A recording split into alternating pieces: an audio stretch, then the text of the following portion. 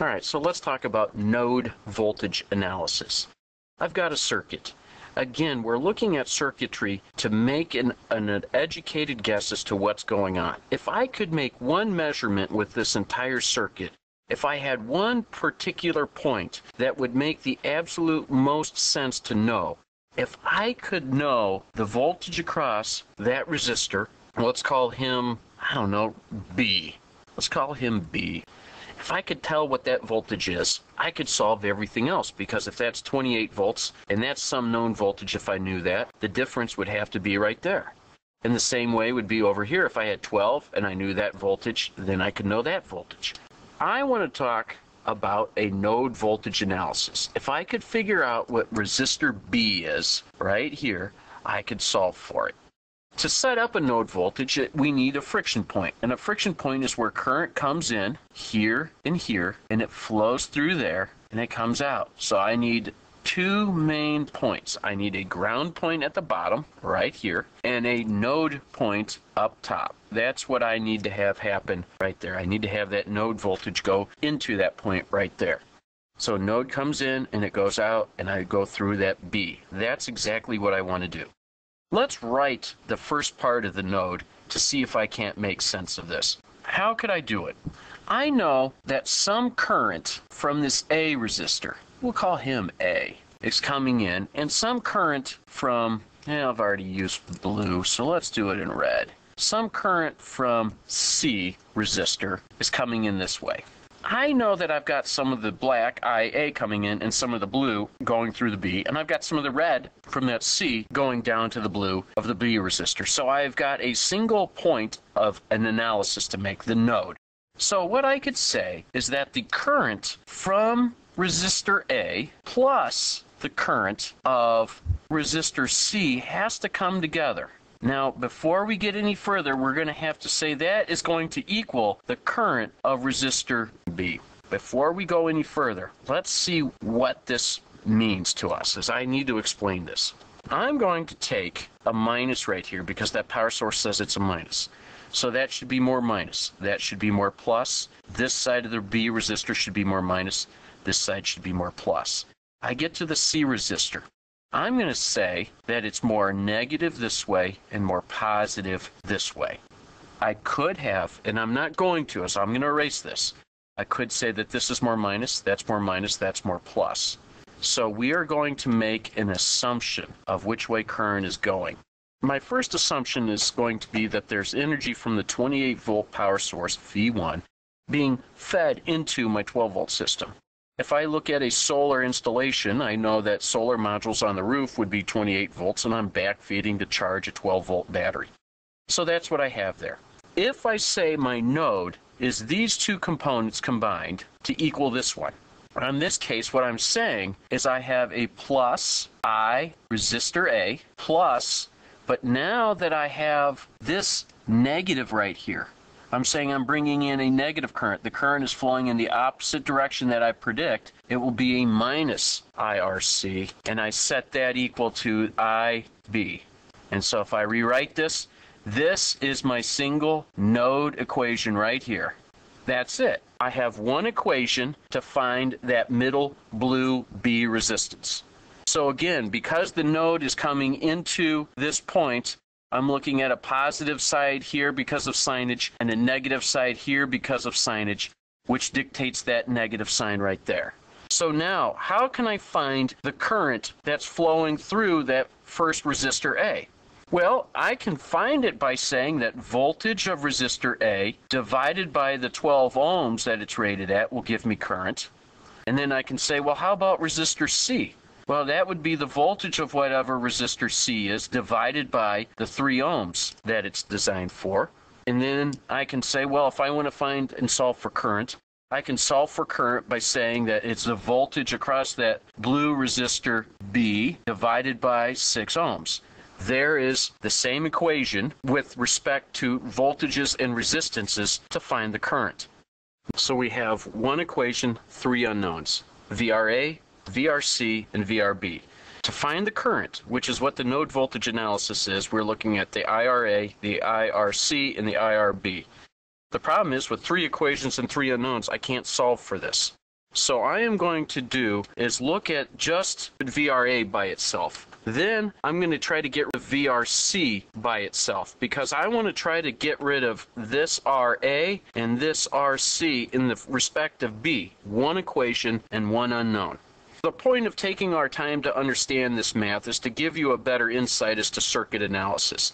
We look at a complex circuit. I've got 28 volts on the left-hand side, 12 volts on the right.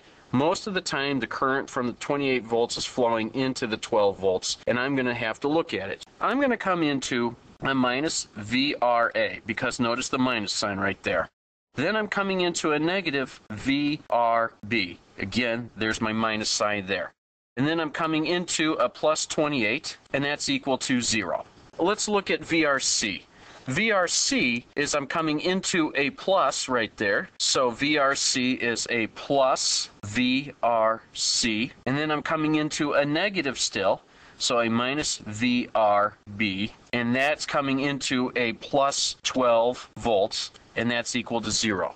There's my two small equations. Let's set them equal so I can get rid of the RA and the RC.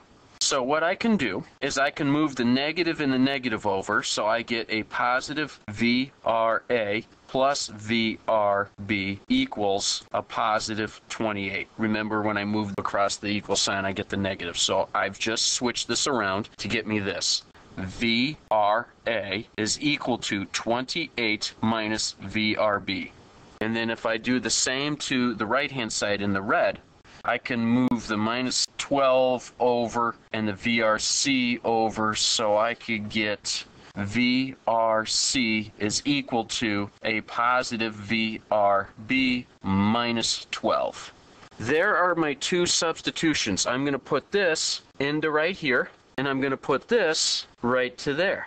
Now when I rewrite this equation, I get 28 minus VRB divided by 12. Then I subtract VRB minus 12 divided by 3, and I set that equal to this guy, VRB divided by 6. There I have one equation with three unknowns. Now, you can have a variety of things that happen here. You can solve this from a number of ways. I'll show you how to do that next. So here we go. We've got our one equation with one unknown, VRB. How do I get rid of that? I personally would do this. I'm going to multiply the whole equation by 12, and I'm going to get rid of that. So what that does is I dump the 12 there. What I'll do is, if it's like that, I'm going to show you a kind of a method of doing that. 12 will give me 28 minus VRB. In the red, it's subtracted from. Now, in this point, that gives me 4, so that's minus 4 times VRB minus 12 in parentheses. And then that's going to be equal to this guy here. That's 2VRB. There it is. So now if I rewrite this again, I get 28 minus 1VRB minus 4VRB minus a minus. So that becomes a plus 48, and that equals 2VRB. A minus 1 and a minus 4 becomes a minus 5. Minus 5 VRB.